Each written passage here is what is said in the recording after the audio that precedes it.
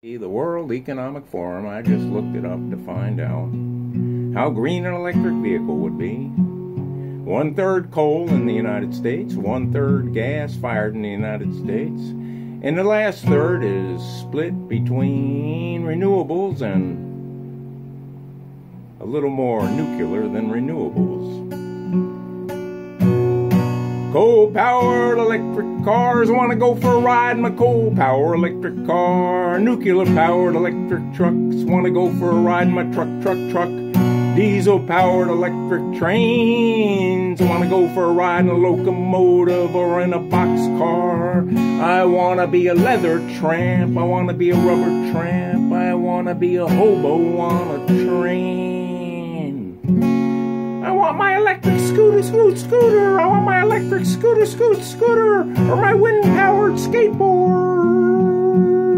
Riding in my car. Taking a trip on a train. Riding in a truck. A diesel-powered truck.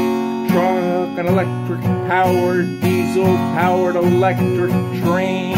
Truck. Oh, 1/3 coal, 1/3 gas. The other third split between renewables and nuclear.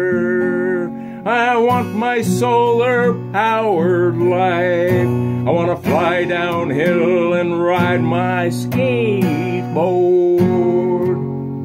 Then a friend of mine told me that a trip on a private jet plane burns about as much fuel as I would burn in my car in a year. Now, I don't know all the statistics and all the ins and outs, but seems to me a lot of people that have been screaming about green fly around on private planes. Yeah, then I get thinking about what I didn't hear on the news. I didn't hear how wonderful life is.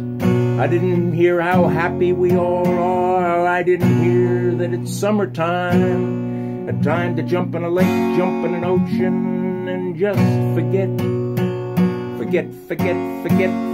that we got Uncle Sam, and enjoy the roads and the asphalt and all the things we have.